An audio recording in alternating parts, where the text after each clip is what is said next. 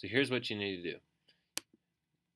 Type in Caret, C-A-R-E-T, and you can just enter. And the top result here, Caret-Google Chrome, this is the extension that you'll need to install. So I just say add to Chrome. Takes like no time at all.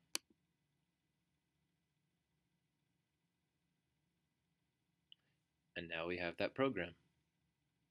So anytime you want to use this program, just open up a new tab and click Apps, and it should be here. So click that, and now I have a text editor. And if I start typing stuff right now, it's just plain text. So let's change that. If you click down here, you can select what type of a file you're creating. We're creating an HTML file, so click HTML. And the cool thing about this is it does syntax highlighting and auto formatting for this HTML syntax. So if I type HTML, it auto completed the closing tag for the HTML that I had just created. So I can press enter, and now it auto formats, it auto indents in between those HTML tags. So this is a really nice program. I actually didn't even know it existed until today, because I was trying to find a solution for everybody, no matter what operating system you're on. This should work as long as you have Chrome, the browser, installed. Okay, so let's test this out. We can put a script tag in here. Just try a little bit of JavaScript that says hi there. And then we can even put some HTML text that says this will display in the browser. Okay, and to save it and run it, let's just click File and Save File. So I'm just going to do it in the Downloads folder. And let's save this as test.html. It doesn't really matter.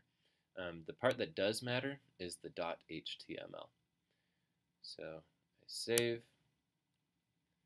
and now to run it, I can either search for it inside the Downloads folder of my file system, and I can right click and say Open with Google Chrome, or I can just go to the browser in a new tab. I can do Control C, sorry, I can do Control O, which is open, and then it lets me select which file I want to open. So I'm going to click Test, and there it is. So the alert happens first because the JavaScript happens before the page is even loaded, and then it displays the text in the browser. So it looks like this solution works. Oh, and here's the cool thing. You can have these open side by side for testing purposes. So if I change the text, I say, hi there, this is in an alert.